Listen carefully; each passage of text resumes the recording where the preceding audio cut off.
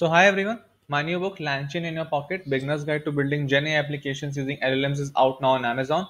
The book is already a bestseller. As you can see, it is trending on #3 on Amazon bestsellers. So go grab your copies and find the link in the description below. Thank you so much. So hi everyone, today we will be talking about a very interesting software that has come in called as Ollama, which helps you to use LLMs into your local system without any codes.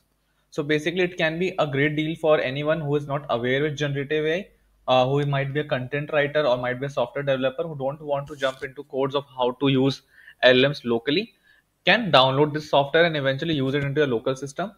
So I will be demonstrating how you can use Ollama into a local system and then eventually chat with most of the LLMs that are provided.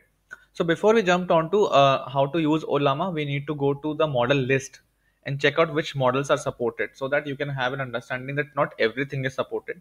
Gemma is there, Llama 2 is there that I would be demonstrating, Mistral is there, Mixtral, Lava, Neural Chat, Code Llama, Dolphin Mixtral. So many models are present. So I will be demonstrating one with Llama 2 today.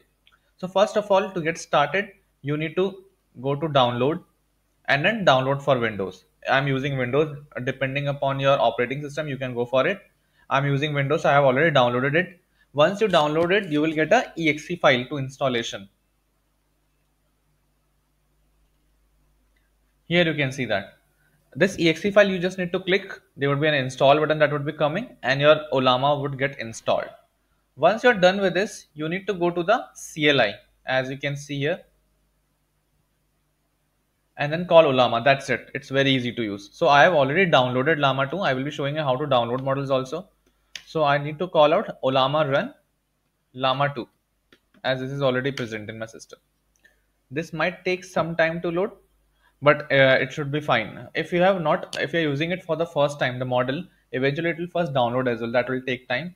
Apart from that, it doesn't add hardware to your system. Do remember this. So first of all, check out which LLMs your hardware is capable of.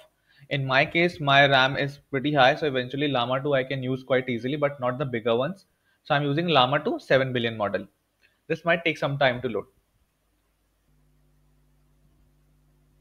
So now here you can see that the model has been loaded and it is asking me for send a message, whatever I want to type. So first of all, I will be looking at all the options that are available. As you can see that you need to press / and question mark. So these are all the options that are available. For quitting, you need to type /by for help, shortcuts, save model, load model, show, etc. So these are the operations that you can try out. So let me try chatting with Ollama, Llama 2 model. Hey dude.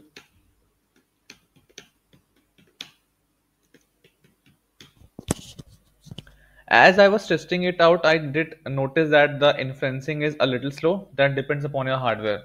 So can't complain on that. But yes, the software is quite seamless and eventually you can use it for multiple purposes. I have seen that there are certain tutorials on how to integrate with other softwares like LangChain also that I would be demonstrating soon.